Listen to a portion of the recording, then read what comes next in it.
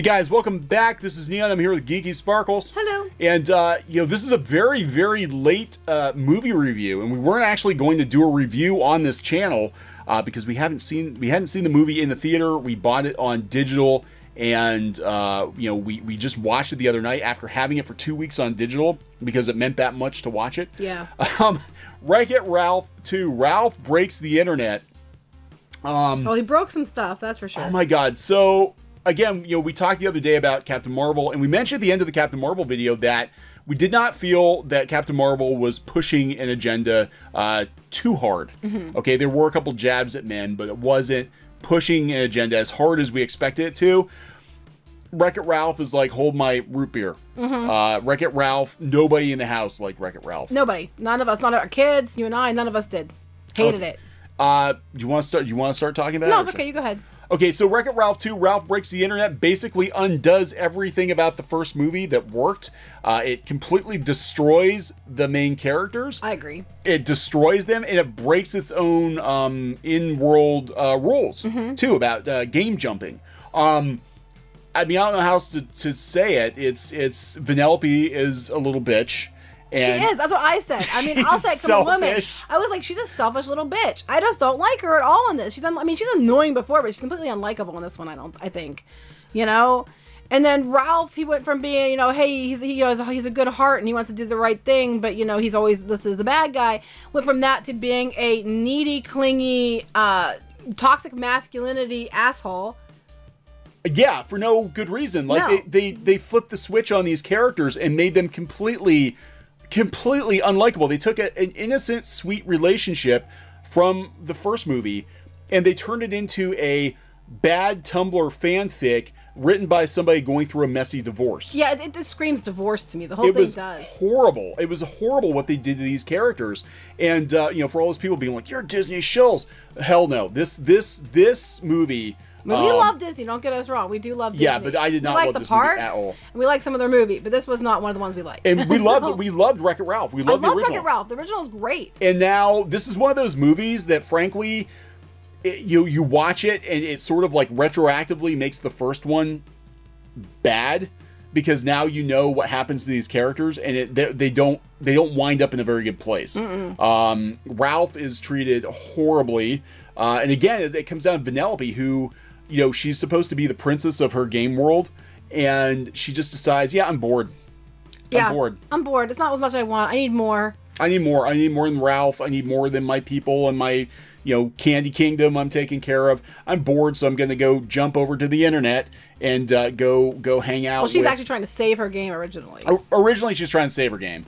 But she's basically decides, yeah, hey, the grass is greener over here, so I'm going to ditch everybody I know and love, and I'm going to go over to this other game world, this death race world, and yeah, I'm just gonna hang out over there, and this person I just met, she's gonna be my new best friend / mentor, and Ralph can eat shit. Pretty much. And then Ralph gets mad, and then Ralph is the bad guy. Yeah. Because he's Ralph... too controlling. They keep stressing he can't do anything unless she's there. Like, she's gonna leave. We're never apart. Like, he's trying to be like one of those clingy men who don't let women have a life. That's how he portrayed him as. Yeah, it was creepy. And it's creepy, too, because you realize, like, Ralph is an adult. And now, they're video game characters, but Ralph's an adult, and she's, like, a 12-year-old, Yeah. It's like, it's kind of weird. But, yeah, just the way they did it was just disgusting. Well, they keep making Ralph, like, super clingy, like, it's okay, Ralph, and we can disagree. Like, they should agree to disagree. And he's like, what's that supposed to mean? And she's like, it doesn't mean anything, and he's all upset because, that they don't agree on everything. And I'm like, what? And then they go to the internet, and he's trying so hard. He puts himself through all this stuff to save her game. And then all she wants to do is hang out with the other girl in the race world. Yeah. And then he tries calling her and she has it turned off, so but it turns on. He overhears her saying some things like, I can't tell Ralph. He wouldn't take it very well if he knew I wanted to be here. And then he's mad, which he should be. Stranger she just met. Doesn't even know this person. Throws him under the bus.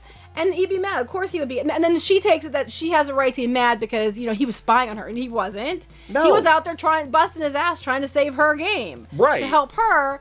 And then anyway, we're spoiling all this stuff. No, I don't care. It's nothing to watch. It's a garbage movie. Because he's a bad person. Because he's a bad person, he releases a virus into the what's it, Slaughterhouse? Is that the game? Yeah, Slaughter. He releases a virus, Slaughter Race, whatever it was. It might have been Slaughterhouse. He releases a virus that looks for insecurity. Yeah. I'm like, insecurity? Really? And it reads her and it says 30% insecure. And then it tries it, then the game has to reboot. And then he gets her out of there before she gets erased because, like the other world, she's not part of the code. If something happens in the game, she dies. They just ignore all the internal logic of the first movie in this one anyway, because her, like, they talk about how, leaving a game, going to another game has disastrous consequences. Right. You shouldn't do it. Don't go turbo. Don't go turbo. Unless you're a Vanellope, then you can do whatever you want. Yeah, you can do whatever you want because you're Vanellope and you got girl power and you can go do what you want. And the princesses all came across as stupid to me. And Vanellope's their new leader and they're kind of stupid. Anyway, but so then the worm gets out, or the virus gets out, and they said don't let it get out. It got out of the game, and now it's on the internet. And this time it scans Ralph, and it says 100% insecure. I'm like, really? This ranks up there with the Marvel movie where the thing scans Nick Fury and is like, oh yeah, human male, no threat. Yeah, I know. I'm like, really? And so, because he's insecure, and then this virus comes that's mad that the virus becomes a big him that wants Vanellope because no one else can be her friend because he's a controlling tool, and he learns from watching how his toxic masculinity and his controlling nature was unfair to Vanellope, even though she was being a petty bitch the entire time. Yeah, I mean, the whole plot of the movie comes from Vanellope being an awful person. Yeah, and then everybody else has to clean up her mess. Mm-hmm. But they're the bad guys, and she's the good guy. She's the good guy. She can do whatever the hell she wants to do, and everybody else is supposed to accommodate Vanellope and be okay with her shitty, selfish decisions. Mm-hmm. Has nothing to do with her being a woman. She's a selfish bitch. Yeah, she's a little brat. She's a brat, and everybody is, just like, oh well, it's okay, Vanellope. You can break all the game rules, and it's okay. You can. That's right. That mean man is mean man's trying to control you because you're his only friend, and he's 100% insecure. He can't handle it. He's trying to keep you from making new friends. But ultimately he has to go back and be part of the game, and his best friend somewhere else, and she's doing her thing and he's doing his thing, but they're still friends. They talk once a week now. They talk once a week, yeah. Yeah, I'm like, just get rid of her and don't bring her any Burger Time burgers because she doesn't deserve the Burger Time burgers. And what about all the other players she left behind in her game? Yeah, they hadn't got the steering wheel. They'd all be homeless or wiped out. And okay, so then they established in this game that if you're not part of the code, if that's not your native game, and the power goes out, you're gone forever. What if somebody trips and knocks the server offline for this game she jumped to? Is she dead? Yeah, apparently, because does anybody care? Her world. Yeah, I don't know. The whole thing's stupid. It doesn't even make sense. And this is one where the whole purpose of this movie was essentially to smack men down. I don't think that was the whole purpose. That was the second purpose. The first purpose of the movie was to promote Disney and Disney. Yeah, it was a commercial for Disney's other stuff. Everything Disney owns, it was a commercial for them and the sponsors they got on the internet to give them money to promote them. Oh my god. Okay, so that's another thing too. Like Wreck-It Ralph, the original, is going to age well because we're talking about classic video games that are still around today, and there's no actual time given to when Wreck-It Ralph takes place. It could, I always thought it was like late 80s, early 90s. Apparently, it's newer than that because we've got Whitlack has an iMac, which could be secondhand or whatever. But all the websites are today's websites, right? So 10 years from now, when half of these websites are offline, this movie is going to look so ridiculously dated. It's going to be like having a movie with about MySpace or GeoCities or something like that. Like, nobody's going to give a shit. Kids are going to not go watch this movie in 20 years and be like, what the hell was Snapchat? What's LiveJournal? Exactly. That's what I'm saying. It was like, Yahoo, what's that? This movie is going to age so badly. Yeah. So badly. This movie is such a product of its time, and the thing that gets me is that, Jennifer Lee had a very heavy hand in this movie, and she is taking over for John Lasseter, and I am concerned about the Disney movies going forward because this was a shitty sequel. This it really was. Not a good and then movie. there was some quote they had from her for International Women's Day about talking about, reaching people and about listening to criticism. And I'm like, well, I got some criticism for you. This was a bad idea. Do not do this again. I mean, this whole just stop. You know, the first movie was great because there wasn't like a really heavy-handed agenda. It was just a good movie because it was a good movie and it was fun. And it seems like these movies, you cannot just have a damn good movie that's a good movie because it's fun. No, we have to put in there that women are better. I mean, I'm not trying to be a jerk. I'm a woman. I want my daughter to know she has power and everything else too. But I'm like, I don't want her to think she's better than men and the men are just out there to control her. Yeah, and that's the message you're left with. Like, Ralph was trying to do the right thing. He was helping his friend. Well, even the way the game got broken, she was whining that she was bored. So he's like, fine, I'll go make you a new track since you're my friend. And she loved that he did. And yeah, and then, well, it broke the game because it was too rough, whatever, and the steering wheel broke off. But I mean, he bent over backwards. Like, the entire purpose of the first movie was he accommodated her. Like, he bent over backwards to help her. And she just, like, spit in his face in this movie. It's disgusting. Because she wants to be a racer, and that's where she belongs. Well, but what about Ralph? So the message of this movie is you can be selfish and you can not consider your friends and the people that, you know, are left behind in your family and stuff. Don't have to consider them at all. You follow your dream, even if it puts the screws to everybody else. Pretty much. And if your best friend, who happens to be a man, is upset by this, well, he's just a selfish misogynist, and you know what? He needs to learn that his 100% insecurity isn't your problem. I mean, it would have been That's what that means. Yeah, pretty much.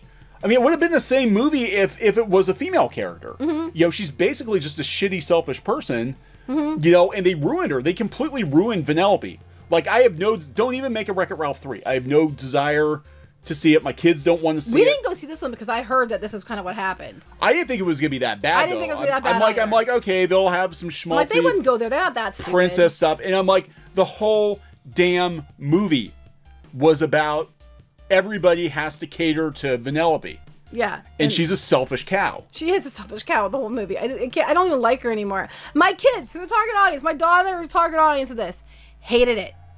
She hates it. She never wants to watch it again. She loved the first one. She loves the first one, hates this, has no desire to ever see it again. And she's the target demographic. And it was dark. It was really dark. I mean, not just the relationship with Vanellope and Ralph, which again, they took this like really innocent thing and they turned it in this like twisted. It was weird. Twisted, weird, messy divorce breakup. But now this guy, like, he thinks that she can't have any friends and he's trying to control her. This big guy's trying to control her. Yeah, it was weird. It's weird. How the hell do you explain that to kids?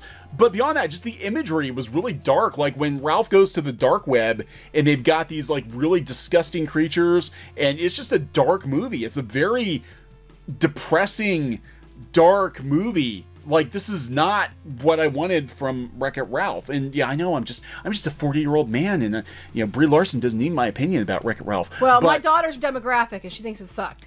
So, yeah, it was awful. And yeah, we're pro Disney for a lot of like the parks and some of their movies. I mean, Star Wars and MCU. I'm like, eh. Yeah. But like a lot of other stuff, like these kind of things, we love normally, like Incredibles 2, things like that. We love it.